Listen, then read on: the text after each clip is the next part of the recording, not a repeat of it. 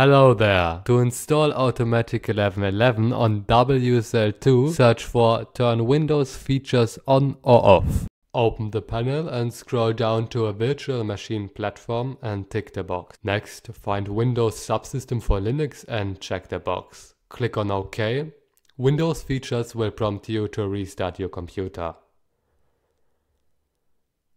Save everything and click Restart Now. After your computer has rebooted, open Command Prompt with administrator privileges, type in WSL-set-default-version 2. To see the available Linux distributions, type WSL-list-online.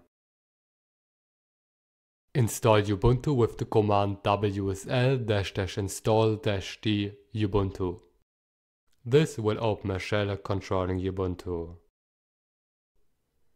Type in a new username and confirm the password you entered. As you enter the password, no letters will be displayed. Just hit enter when you're done typing your password and confirm it. To install Stable Diffusion, open the web browser and search for Generative AI WSL2. Open the GitHub link.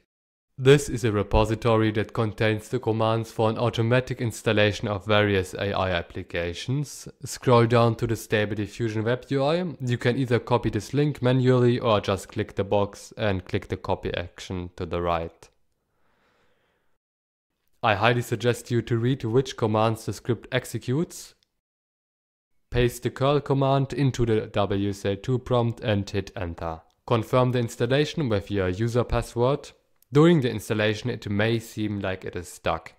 I check the task manager to see if it is downloading something. Check the utilization of the Ethernet for that. Because I have only 8 GB of total system RAM, the installation failed the first time. If you have the same error, you can fix it by increasing the swap file size for WSL2. To do that, open up the Windows Explorer and go to the Home Path directory. Turn on File Extensions, click View, Show File Name Extensions. Create a new text document and call it .wslconfig.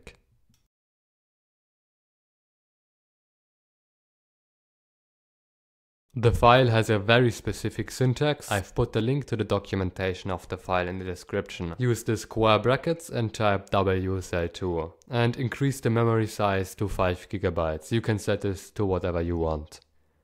I'll increase the swap file size to 12 GB.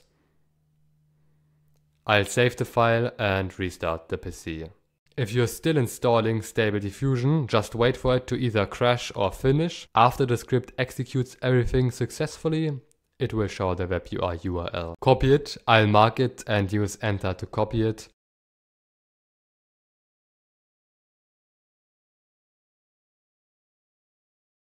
I'll just prompt it to see if it works. The generation progress is displayed in the WSL2 prompt. To improve your GPU performance, you may use command line arguments. This way the images are generated way quicker. Open up the Windows Explorer, click on the Linux file system, click on Ubuntu, navigate to the home directory, your username and the Stable Diffusion web UI directory. Scroll down to the file webui-user. Right click it and choose Open with Notepad. Search for command line argument, remove the hashtag in front of the word export. These are the arguments that work best for my GTX 1060. I'll show you how to benchmark your GPU and compare to the performance of other people. Save it and restart the UI. Go into the WSL2 prompt and Ctrl-C the application. Change directory into the Stable Diffusion web UI directory. Start the web UI with ./webui.sh. To see the performance of your GPU, go to the Extensions tab, click on Available, click on Load From, search for System. Click on Install, click on Installed, check that the extension is there, click on Apply and Restart UI. As soon as it's ready, you'll notice the System Info tab. Click on it. Here you can see a lot of information regarding your system and the libraries you have installed. Scroll down a bit and click on Run Benchmark. I'll choose the extensive benchmark. This way I can see at which batch size my GPU performs the best. I can use the best performing batch size for all my generations. You can even set a specific model if you want to test another model, not just the standard one. After it is done, it will show the benchmark record. In the performance column, you will see various numbers. It starts at batch size 1 and goes on to 2, 4, 8 and 16. It measures the iterations per second. The higher the value, the better. Just click on Submit Results.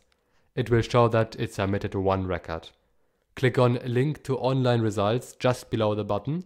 It will open the database. Here you can search for your GPU model and see how your GPU stacks up. In the performance column, it will show the performance value. If there are 3 numbers, they benchmarked for batch sizes 1, 2, 4. At 5 numbers, they ran the benchmark for the sizes 1, 2, 4, 8 and 16. If there's just one number, they ran it for the batch size of 1. In the optimization column, you can check which arguments they used. In the model column, you can see the model. If you are interested how much space your WSL2 machine takes up, navigate to the user profile variable \appdata\local\packages. Find the canonical folder, that is the name of the company that owns Ubuntu. Click it and click the local state folder. There's a virtual file. That is the file system of the WSL2 machine. You can see the size there. If you have any questions, just ask them in the comments. Bye.